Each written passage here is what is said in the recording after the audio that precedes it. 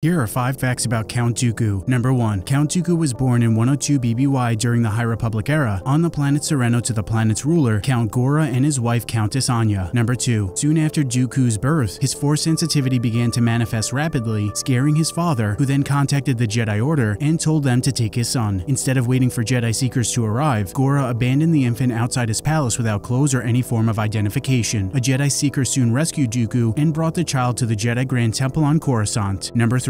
Once at the Jedi Temple, Dooku was integrated into the Jedi Initiate clan Hawkbat alongside Sephiroth, whom Dooku formed a strong bond with. Number 4. Conscious of his aristocratic status, Dooku preferred to wear elegant garments, whether as a member of the Jedi Order, the Count of his homeworld Sereno, or as the Sith Lord Darth Tyrannus. And number 5. During the Separatist crisis, the Geonosians gifted Dooku with a personal Pan-Walker 116 class solar sailor and Flitnot speeder bike, both of which he used to escape the Battle of Geonosis and throughout the Clone Wars.